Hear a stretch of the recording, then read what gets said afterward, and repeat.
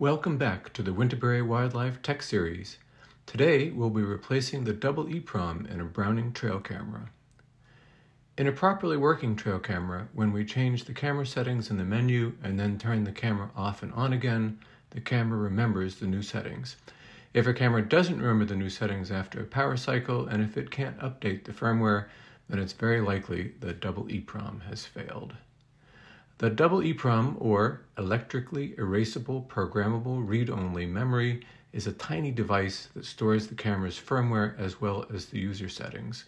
I have found that these devices can fail by not accepting any new data, especially in older cameras. That's what happened to this Browning Patriot FHD model sent to me by a friend. Replacing the double EEPROM goes in a series of 5 steps. Step 1. Get a new double EEPROM device. I use a readily available Micronics part listed in the description. Step 2. Get a valid firmware image. Camera manufacturers do not publish firmware images, but I do. Check out the link in the description for the double EEPROM images I have reverse engineered for several recent Browning models. Note that these images are camera and double EEPROM specific. Use the Micronics part, and if you don't find your camera in my current list, let me know in the comments. Step 3. Program the new double EEPROM with the valid data image. I use the RevelProg IS USB programmer for this. The double EEPROMs in these trail cameras are wider than the SOIC 8 ZIF socket on the RevelProg programming head, so I had to build a small daughter card which attaches to the programmer via a ribbon cable.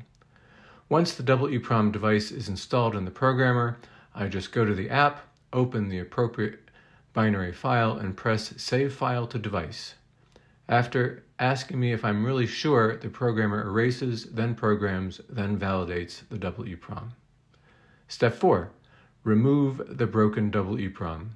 The table shows the PCB locator for the double EEPROM on Browning trail cameras.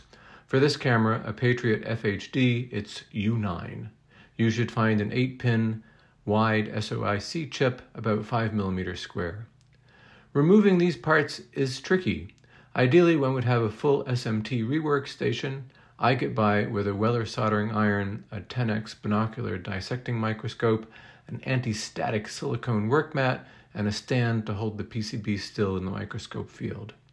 I remove the solder from the device pins with some 0.05-inch wide solder braid. I press the braid down with a soldering iron tip onto the device lead and pad. When the solder on the pin and pad melt, the surface tension wicks the solder off the pins and into the braid. Wiping the braid with a no-clean flux pen helps the process. Unfortunately, I can't show me doing this because I don't have a good setup for capturing videos from my dissecting microscope. See the link in the description for some other great videos showing this technique. Some things to note. Pins 4 and 8 for ground and +3 volts respectively go to big traces, so they require more heat to melt the solder.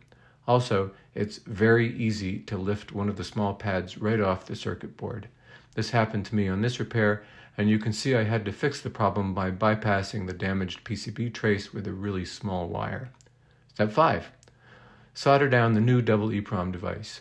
Note the location dots, which designate pin 1 on the device and the circuit board. Apply just enough heat to flow the solder into the pad and pin, and then move on. Too much heat can damage the device or cause it to lose data. Now the camera is ready to turn on. If it boots at all, it's almost certainly fixed. If it fails to boot, it's likely an incompletely soldered pin. My repair worked just fine. This fix is a little involved, requiring some specialized equipment and skills, but if you have a lot of otherwise good cameras failing in this way, it may be worth the investment in gear and training to fix them. Let me know in the comments below if you decide to give it a try. Thanks for watching.